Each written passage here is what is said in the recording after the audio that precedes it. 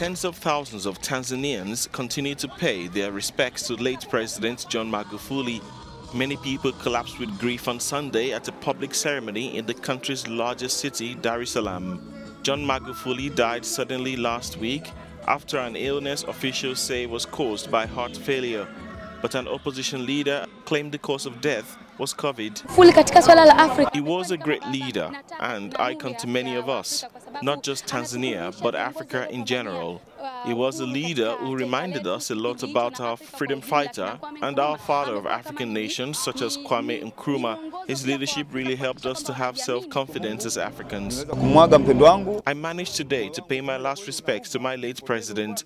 My heart is in great pain for losing him. But we have to thank God for everything, especially during this hard time. We shall always remember him for all the good things he did for our great nation.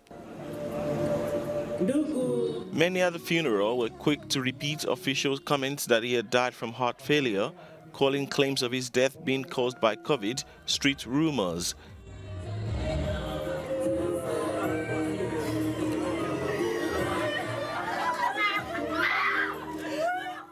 Members of the public can pay their respects for one day as his body lies in state at the Uhuru Stadium after government officials did so on Saturday.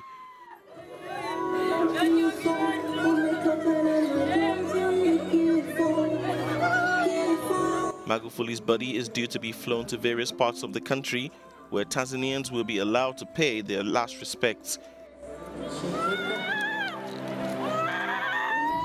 He will be buried on March 26 in his home village of Chato along the banks of Lake Victoria.